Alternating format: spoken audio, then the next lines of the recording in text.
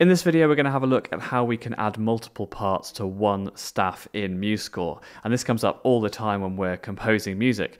For example, if you've ever had to write a bar chorale, you'll know that if we're writing in short score, we're going to want to have a soprano part and an alto part on the same staff, and the soprano part is going to have the stems pointing upwards, and the alto part will have the stems pointing downwards. Just the same way, we might be writing for a flute section in an orchestra, and we need to show that the first flute is going to play one line of melody and the second flute is going to play another line. And so we always need this ability of adding multiple parts to our music. Unfortunately, MuseScore makes that really, really easy. So we've got really good at adding elements to the score. We can just enter note input mode and start adding things in. Here's some A's.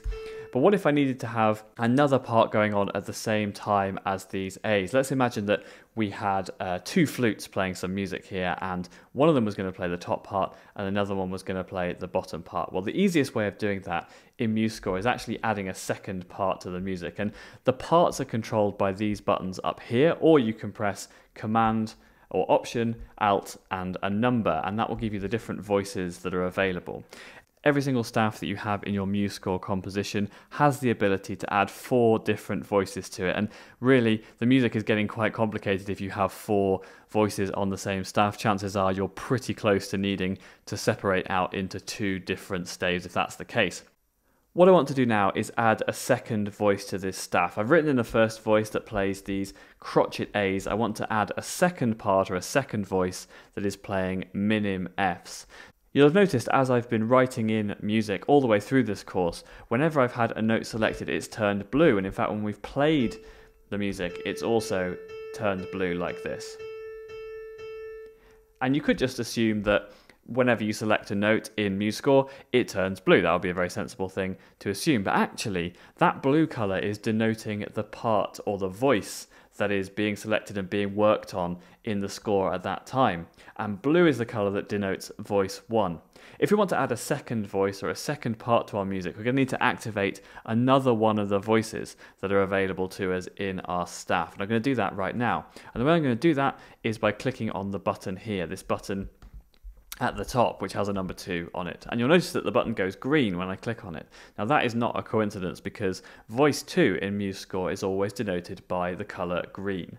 And once we've activated voice 2, it becomes really easy for us to write this second voice into the score, because as soon as we enter note input mode, what we'll see is that we get an option to now start adding some green notes to our staff. What I can't do here is add this note to the A and make a chord or any of these other A's, because this is a completely different part, a completely different voice to the first part that I already wrote in. This will become really clear when I start putting some notes in. So I said I wanted to add some F's, and I want these F's to be happening at the same time as the A's that I've already got. So I'm going to click here, and you'll see that I'm actually creating a completely separate line of music, and that line of music has its own notes and also, importantly, its own rests. So you'll see here at the second half of the bar we've got a minim rest, because it wouldn't be right otherwise to have a part that had only 2 beats in this bar. We have to finish that bar off, and the way we do that is by either writing a rest, or we can write a note in here.